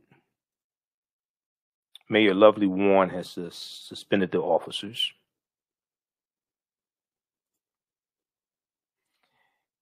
Let's see here. Here we go. So the officers involved in the incident were suspended while an internal investigation is conducted, a spokesman for Mayor Lovely Warren said. Rochester police pepper sprayed a 9-year-old girl. Why didn't a crisis team respond? So Rochester, New York, Mayor Lovely Warren said the city's recently launched team that provides non-law enforcement response to some emergency calls did not respond to an incident in which police pepper sprayed a 9-year-old girl because of the nature of the 911 call. Okay. So they have because of protests, Black Lives Matter protests, civil rights activists, things like this, there has been efforts in different cities to take a different response when it comes to people who are having mental health issues, as opposed to sending an officer with a gun Some, like here in the city of Rochester, New York, they are trying to respond with medical professionals as opposed to somebody with a gun. The problem is, with this response, you needed medical professionals and not somebody with a gun. All right, so, quote, unfortunately, this was not an incident where PIC, person in crisis team, would have been called, Mayor Lovely Warren said Sunday. This call did not come in a form that would have that would have alerted the PIC team. It came in a way that would have alerted the response that was given, which was our police department, end quote. Now, Deputy Police Chief Andre Anderson said Sunday that at 3:21 p.m. on Friday, officers responded to a report of family trouble. He said officers were made aware that a 9-year-old girl was suicidal. Okay, a 9-year-old girl was suicidal. So right there, that tells you that it's some type of mental health issue. It's some type of crisis. Okay. She indicated that she wanted to kill herself and she wanted to kill her mom. She indicated she wanted to kill herself and she wanted to kill her mom, Deputy Police Chief Andre Anderson said. He said she initially tried to run away. Now, Rochester police released body camera video Sunday that showed the young girl being handcuffed while she screamed repeatedly for her father and pepper sprayed by police officers. An undisclosed number of officers were suspended Monday while an internal investigation is being conducted, Mayor Lovely Warren's spokesman said. Okay, now the incident came nearly a week after Mayor Lovely Warren announced the launch of the Person in Crisis team, saying it would provide a compassionate, non-law enforcement emergency response to people experiencing emotional or behavioral turmoil. Mayor Lovely Warren said the pilot program would run through June with the goal of continuing and continuously improving it. Okay. Now, the concept sounds good. And I've said this before. You need law enforcement to do their job. We don't want police brutality. We want police officers to do their job, but you also have to allocate resources for mental health professionals, education, things like this that go into reducing the need for police officers to have to respond, that address poverty, that and redirecting a lot of these resources will help reduce crime overall also. Now, the 24-hour-a-day, 7-day-a-week team provides alternative responses to emergency calls that involve mental health, substance abuse, and related issues. Mayor Warren said Sunday that the goal is to be able to provide a joint response when necessary to improve how we protect the community. Now, this incident will certainly inform those efforts. However, we should not unfairly disparage or demean the efforts of the team when they are truly not at fault. Now, Rochester, New York formed the Person in Crisis team as part of a response to the death of Daniel Prude, in police custody in 2020. Rochester police were widely criticized in September when it was disclosed that Daniel Prude, an African-American man, suffocated to death in March of 2020 after officers had placed him in a spit hood. The body camera video in Daniel Prude's case was released 6 months after his death, only after his family sued the city. The video showed Daniel Prude, who appeared to be having a mental health crisis, handcuffed and naked with a spit hood over his head. Police commanders had urged city officials to hold off on publicly releasing the video. It said, okay.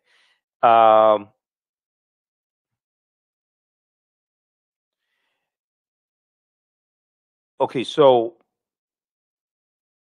Mayor Warren said Police Chief Cynthia Harriet Sullivan alerted her about the video of the 9-year-old girl being pepper sprayed Friday.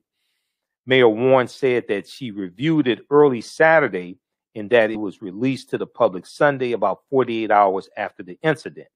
Warren said the video was from the cameras of 2 officers, including the officer who pepper sprayed the girl.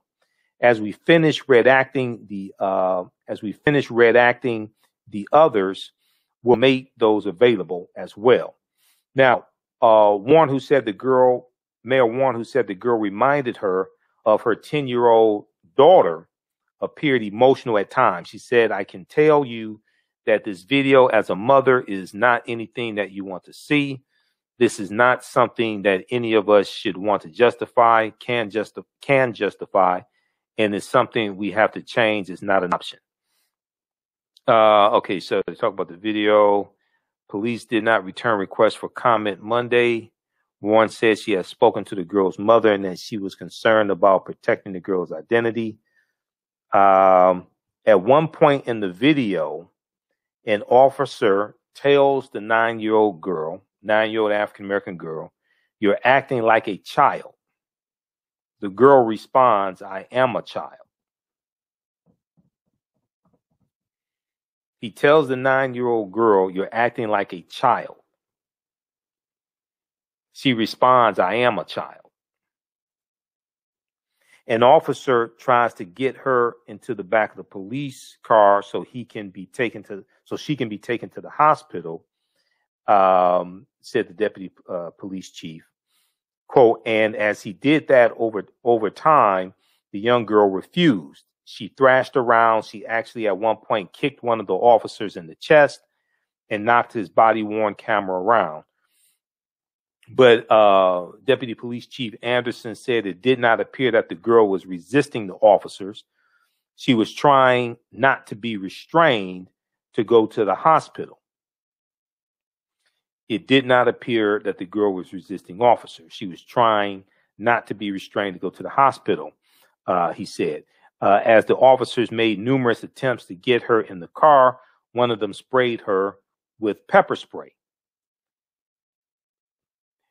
And the effects of that did work, he said, which is concerning to the city and police officials.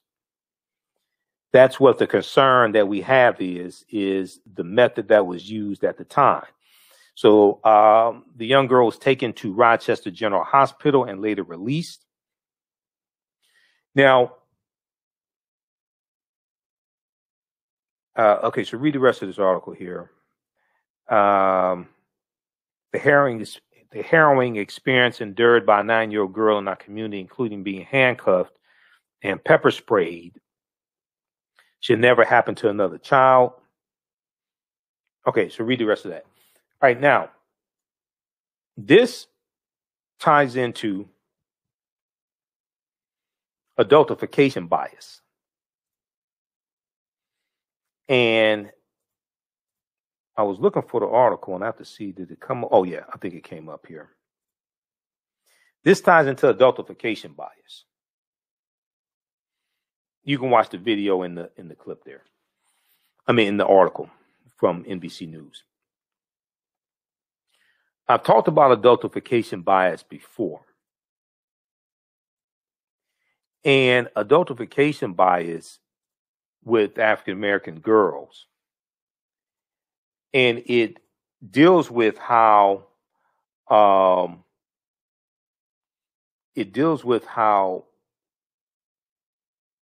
the views that society have about African American women, the negative views society has about African American women, gets transferred to African American girls. And African American girls are oftentimes perceived as being older than they actually are, less innocent than they actually are, knowing more about adult topics like sex. And the innocence that young white girls have and the benefit of the doubt that young white girls are given oftentimes are not afforded to African American girls. And this deals with adultification bias. Now, I talked about this when I did my panel discussion dealing with Cardi B and Megan Thee Stallion's song WAP. Go back and watch that, because I get deep into this and I connect all this together. Abduction of African American women, the dehumanization of African American women, the dehumanization of African American women coming from slavery, the sexuality of African American women being a commodity. I tie all that into adultification bias, because it's all connected. And it deals with dehumanizing African Americans, especially African American women. All of this is connected. Okay, so if we look at this article here, this is one of them. I have a number of different articles dealing with adultification bias. This is just one of them. This is from this article from The Root. I'm not a big fan of The Root, but they do have some good articles every now and then. This is from May 16, 2019. Surprising no one, Georgetown study confirms previous findings on adultification bias by listening to Black women and girls. In 2017, because I reported on this when these studies came out, 2017 and 2019. In 2017, the Georgetown Law Center on Poverty and Inequality, the Georgetown Law Center on Poverty and Inequalities Initiative on Gender, Justice, and Opportunity released a study called Girlhood Interrupted, the Erasure of Black Girls' Childhood. Girlhood Interrupted, the Erasure of Black Girls' Childhood, providing concrete data that adults typically perceive Black girls, adults typically perceive Black girls, particularly those aged 5 to 14, to be more adult-like and less innocent than their white peers. Ages 5 to 15, adults oftentimes perceive African American girls, particularly those ages 5 to 15, to be more adult-like and less innocent than their white peers. Via responses garnered from a series of focus groups, the research team proved a type of gendered racial bias unique to Black girls. Gendered racial bias unique to Black girls. Previous research had already proven the same bias against African American boys. Dr. Philippa T. Bagoff has done a lot of research dealing with this adultification bias when it comes to African American boys. The general response from Black women and girls, glad y'all finally noticed. Let me see. Georgetown made good on the promise publishing a report on the second phase of the study, listening to Black women and girls' lived experiences of adultification bias. Let's see here. To recap the study findings, Black girls routinely experience adultification bias. Adultification is linked to harsher treatment and higher standards for Black girls in school. Negative stereotypes of African American women are mapped onto Black girls or projected onto Black girls, which can lay the foundation for adultification bias. Adults attempt to enforce traditional white norms of femininity on Black girls. Adultification bias can lead educators to treat Black girls in developmentally inappropriate ways. Adults have less empathy for Black girls than their white peers, who are viewed as more innocent and in need of protection and comforting. Socialized adultification contributes to adultification bias. Okay, so check out this study. Check out this article. Read this study. There was one from 2017 that's important as well. That was the first one from Georgetown Law Center on Poverty and Inequality. So check this out here. This is from May 16, 2019, Maisha Kai for The Root. Surprising no one, Georgetown study confirms previous findings on adultification bias. Okay. And I'm gonna re-air the panel discussion I did on Cardi B's WAP, and I tie this into negative corporate control hip hop. And I also did a segment of my show dealing with Snoop Dogg's comments about Cardi B's WAP a couple, 2 or 3 months ago, something like that. And I'm going to splice all of that together because he's looking at it from the perspective of a man almost 50 years old with a daughter who's done all of what he's done. And he's saying, look, he's basically saying, look, this is not cool. And it's not. And one of the things I talked about is how you have a white corporation, Atlantic Records, that financed this song and financed the music video. And the bass line says repeatedly, there's some whores in this house. There's some whores in this house. And basically everybody in the house, except for Kylie Jenner, is of African descent. And when you go to azlyrics.com and you read the uncensored lyrics, you have a white corporation basically marketing lyrics that promote prostitution and the dehumanization of African women. And the first day that the video was released on Cardi B's YouTube channel, it was viewed 26 million times in one day. It was viewed about 60 million times that weekend, just on Cardi B's YouTube channel alone. So when I did the broadcast, when I did the panel discussion, I wasn't attacking Cardi B and Megan Thee Stallion. They're being used. I think they're being used. The white corporation that financed this, they really need to be held accountable. And the reason why is because they're never going to have a top white female artist do the same type of song and do the same type of video. They will never do that. They're not going to have Taylor Swift. They're not going to have any of these top white female artists put out a song with sexually explicit lyrics like that and market it. The reason why they won't do it is because you only protect what you respect. You only protect what you respect. They're not going to have a top white female artist and the bass line of the song says there's some whores in this house.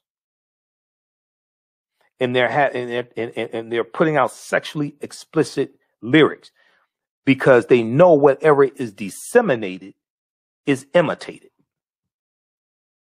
They know that whatever is disseminated is imitated. And if they have a white female artist doing that, then you're going to have white girls imitating that. And they're not going to tolerate that.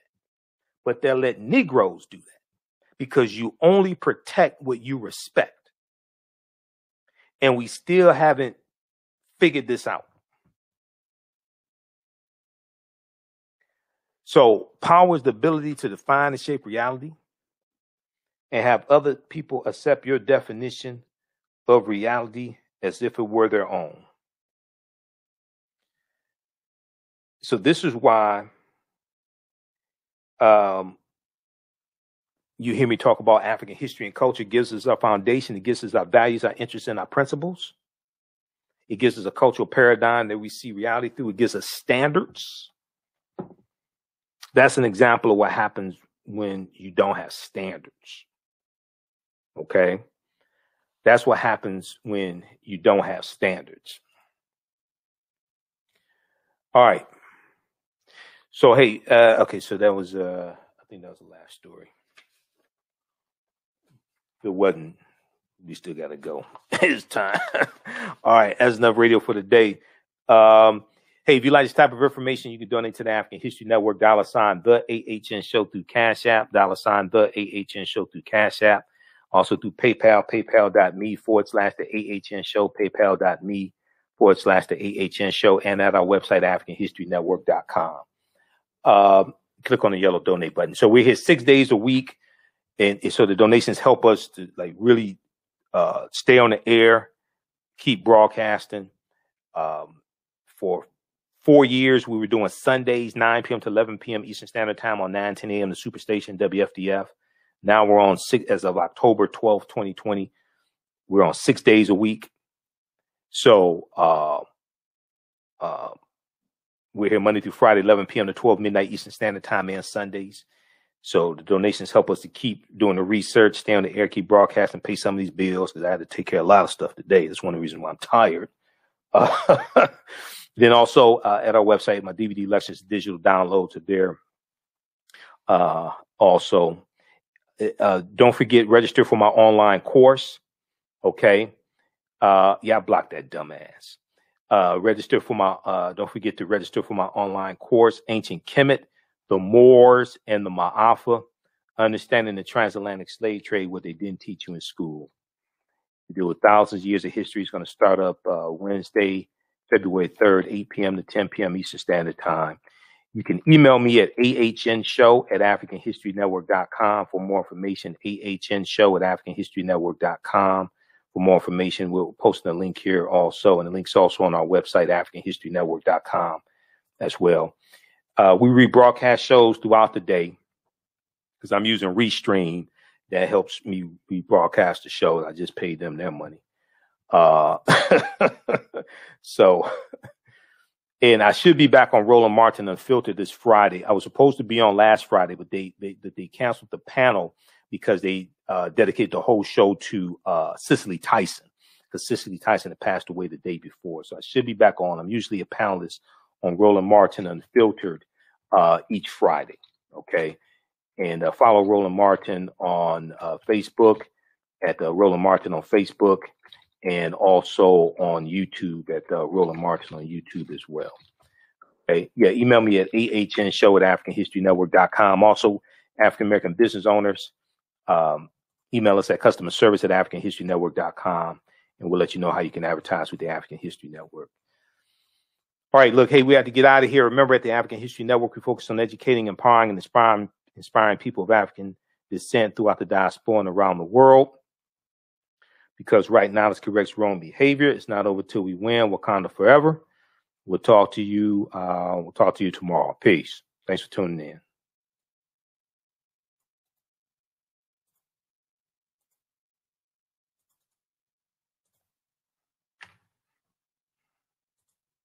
With blackbusinesstea.com, the messages are clear and meaningful.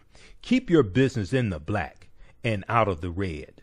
Mind your black business. Know your numbers and plan strategically. Black Business Boss, lead your industry. Support black business, encourage, patronize, and uplift one another. blackbusinesstea.com currently has products sold in Detroit, Atlanta, Chicago, and Los Angeles, with proceeds returned to the black community. They have a wide selection of hoodies, t-shirts, mugs, hats, sweatshirts that support black-owned businesses. Visit the website blackbusinesstee.com. That's blackbusinesstee.com. For 25 years, the Black History 101 Mobile Museum has carried on the rich legacy of the Black Museum movement in America by showcasing original artifacts of the Black experience at colleges, universities, K-12 schools, corporations, libraries, conferences, and cultural events, making it the most traversed Black History mobile exhibit in American history. Dr. Khalid El-Him is the founder of the Black History 101 Mobile Museum, and he is a highly sought-after public speaker on topics of Black history, social studies, education, museum studies, hip-hop, and race relations. Dr. Khalid was named among the change makers for NBC Universal's Erase the Hate campaign and listed as one of the 100 men of distinction for Black enterprise. He recently founded the Michigan Hip Hop Archive on the campus of Western Michigan University. The Black History 101 Mobile Museum is currently scheduling in-person and virtual exhibits nationwide. For more information, please contact Dr. Khalid Al-Hakim directly at 313-645-4197, 313-645-4197, or visit their website at blackhistorymobilemuseum.com. That's blackhistorymobilemuseum.com. You can also email him at bhistory101@yahoo.com, bhistory101@yahoo.com. Soul Natural Beauty Products offers organic, plant-based skin and hair care products that will rejuvenate skin and naturally grow and thicken hair. Their whipped shea butter can heal or restore damaged skin cells to prevent hyperpigmentation and skin breakouts. All products are made with organic plant-based ingredients. Their maximum hair growth oil is fortified with organic herbal extracts and undeniably proves that Mother Nature knows best. It thickens, lengthens, softens, and conditions all types of hair. They even guarantee hair improvement within 90 days or a full refund. Their all-natural 24-hour deodorant leaves the body smelling fresh without sweating for up to 24 hours. It does not stain fabric, goes on smoothly, and has a refreshing lavender and frankincense aroma. It can be used by men, women, and even children. Place your order today at soulnaturalbeautyproducts.com. That's soulnaturalbeautyproducts.com, and follow them on Facebook at Soul Natural Beauty Products. Do you have an idea or business that requires app development or thinking of moving your IT resources to the cloud? We have post-paid and profit-sharing plans for unique ideas or profitable businesses. Who can take advantage of this unique program? Entrepreneurs with unique ideas, startups, small to medium businesses. Contact us 267-209-0352. Visit nomadicsystems.net, nomadicsystems.net today. Gain knowledge in minutes with Blacklist Ed. Blacklist Ed is an app that provides insightful summaries of books pertaining to the Black experience. As Black people, we know the importance of reading books to discover our incredible contributions to world history, to uplift our self-esteem, and to empower ourselves for our relentless fight for social justice. Unfortunately, with our busy lives, it feels like there is never enough time to read a book. Fortunately, there's a solution. With Blacklist Ed, their app provides key insights from best-selling books about the Black experience, therefore saving you time, increasing your knowledge, and empowering yourself through inspirational and actionable ideas. You can read or listen on the go. Start your free trial today by going to blacklisted.com. That's black without the C, B-L-A-K. Or you can download the Blacklist Ed app from the App Store or Google Play. Blacklist Ed, empower yourself. Have you tasted the world famous No Frowny Brownie yet from the Pink Bakery? If not, what are you waiting for? They are vegan, gluten-free, and free of the big 8 allergens. While eating their No Frowny brownies, the fabulous Miss Tabitha Brown said they were very good. Very good. And you know, if she says that, they are. The Pink Bakery is the first Black-owned, Big 8 allergen-free baking mix company. Go to thepinkbakery.com, that's thepinkbakery.com, to order their No Frowny Brownie Mix today. Yaya Rule is a line of African print-inspired apparel catered to the Black community. The pieces include t-shirts, sweatshirts, hoodies, jackets, dresses, skirts, activewear, bags, and other accessories and home decor. This brand offers a revived way for men and women to wear their Black pride and honor their African heritage anywhere at any time. This apparel line is for anyone, whether you are working in the corporate world, are an entrepreneur, or an artist. Their selection will allow you to casually